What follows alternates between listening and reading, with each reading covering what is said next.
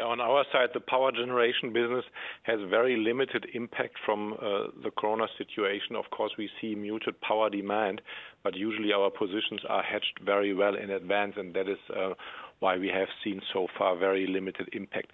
For our side, I mean, the corona situation is more challenging on the operational side. I mean, we have to ensure security of supply, so the health and safety of our workforce is of top priority, and we have taken very early preemptive measures to ensure that our people stay safe and that we are able in all conditions to provide power. Is it fair to say the longer this crisis goes on, the more impact you may see? You mentioned some of those long transaction times in terms of contracts, but this is a crisis that's not going away anytime soon. So could there be implications down the track when it comes to pricing?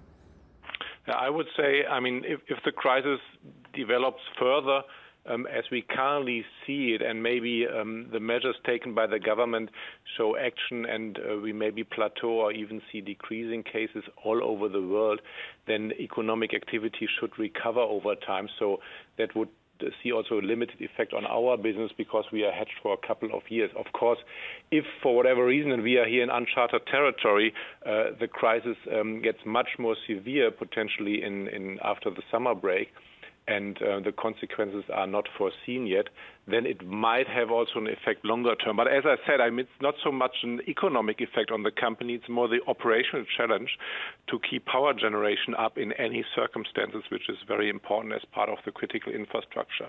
So the only more long-term impact we see is, of course, we have some minor disruptions in our supply chain. So especially on the renewable build-out side, we have supply chain disruptions which causes some delays with some of our projects.